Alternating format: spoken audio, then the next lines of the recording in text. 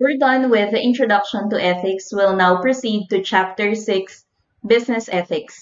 For this chapter, we'll be discussing the basic concept of business ethics, its purposes, scope and impact, and the ethical challenges in today's world. So let's start with the definition of business ethics. It refers to the standards of moral conduct, behavior, and judgment in business. It involves making the moral and right decisions while engaging in such business activities as manufacturing and selling a product and providing service to others or to the customers. It is an area of corporate responsibility where businesses are legally bound and socially obligated to conduct business in an ethical manner. So you'll notice that observing business ethics is not just a legal obligation, but also a social obligation. It's based on the personal values and standards of each person engaged in business. So there are a lot of purposes of business ethics. Let's start with its main purpose. So the purpose is to help business and would-be business to determine what business practices are right and what are wrong. So if you can remember from my previous discussion, may floating question ako dun na paano ba natin malalaman if our actions are right or wrong. So in cases of businesses, ito yung magiging basis nila kung alin yung right or wrong. So base sa business ethics. But of course, knowledge alone is not enough. It would be best that these businesses apply such knowledge in making business decisions. Corollary to the main purpose, the special purposes of business ethics are: first, to make businessmen realize that they cannot employ double standards to the actions of other people and to their own actions. To show businessmen that common practices which they have thought to be right because they see other businessmen doing it are really wrong. So not because others are doing something and not being caught doesn't make such actions right. Next purpose is to serve as a standard or ideal upon which business conduct should be based. Because there is no one universal standard code of ethics, everyone has to evaluate a situation according to his or her own belief. To assist the business world in formulating codes of conduct, personal, company, and professional, which can be used as a guide in formulating business plans and strategies and in making business decisions. So that is also one of the special purposes of business ethics. Same with the Code of Corporate Governance, this is an aid for better decision making for all businesses. For the third section of this chapter, the scope and impact of business ethics. The scope or the coverage is all conduct, behavior, and judgment in business. And the first point is that actions that are not forbidden by law are not always ethical. The general rule is when something is not forbidden by law, then such is ethical. However, it's not always the case. Not because there is no law prohibiting something doesn't mean it is right. So yun nga, actions not forbidden are not always ethical. Business ethics covers acts that may be legal or not forbidden by law but which are wrong because they violate ethical principles. So take note ulit nung legal ethical creed. There is no uniform standard of what is right and wrong because what is ethical or unethical varies from one person to another.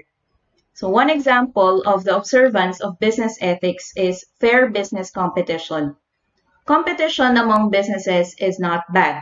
It becomes bad only when it is unfair. So more of this will be discussed in Chapter 7, the unethical business practices.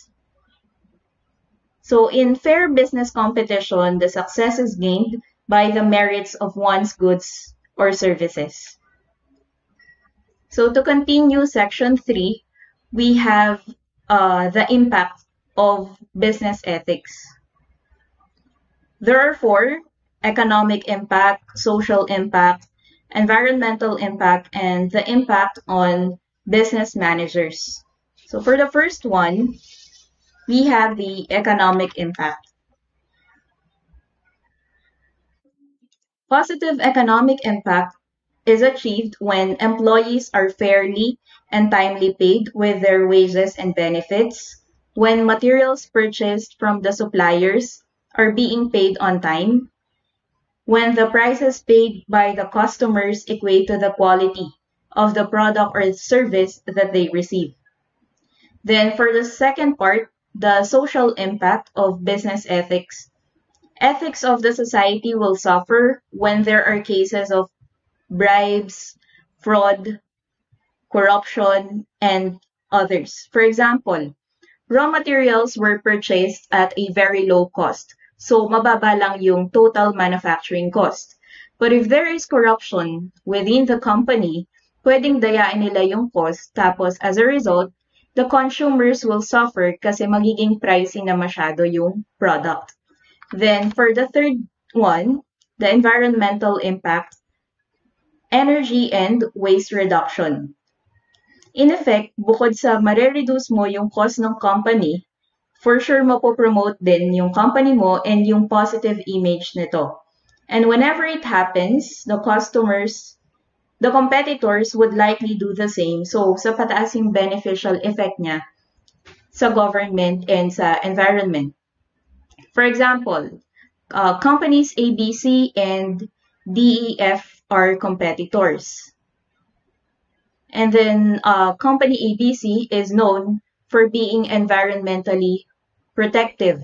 So the tendency of company DEF ay gayahin yung promotion ng company ABC.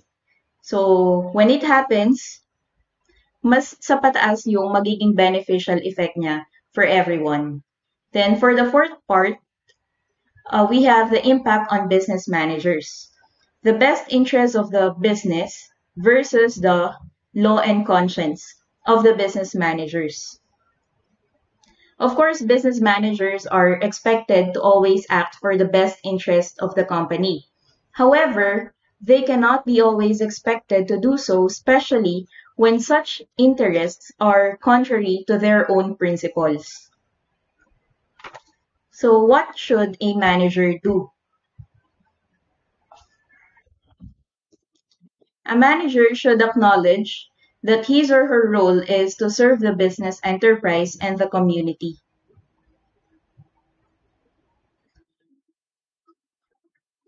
He or she should avoid all abuse of executive power for personal gain, advantage, or prestige. He or she should also reveal the fact to his superior whenever his personal business of financial interests conflict with those of the company. For example, we have a printing business and I'm one of the managers. For example, our company is MJT Company. Then aside from being a manager, I have another business. I have my own business which is manufacturing paper products. So yung company natin, nag-print books, flyers, etc. And then yung personal business ko ay nagmamanufacture ng paper products. Ngayon, sinabi ko sa board ng printing business natin na sa akin na mag-purchase ng papers. This could be considered as a conflict of interest. Not technically prohibited, but it must be closely monitored para maiwasan na mag-clash yung personal interest ko na kumita yung personal business ko and yung interest ng printing business natin considering that I'm one of the managers of our company. Next, a manager should be actively concerned with the difficulties and problems of subordinates. He or she should recognize that his subordinates have a right to information on all matters affecting them. He or she should fully evaluate the likely effects on employees and the community of the business plans for the future before taking a final decision. Then also, a manager should cooperate with his or her colleagues and not attempt to secure personal advantage at their expense. Then for the last part, we have the ethical challenges in today's world. So common na nagka-clash ay ethics and the business pursuit of profit. There is an inherent conflict between these two. In an article entitled Ethical Challenges in Today's World, the author said that corporate governance, which has become a buzzword in financial and capital markets, is ethics-based. So yung inaral natin sa chapters 3 and 4 na SEC Code of Corporate Governance, it's a form of application ng business ethics.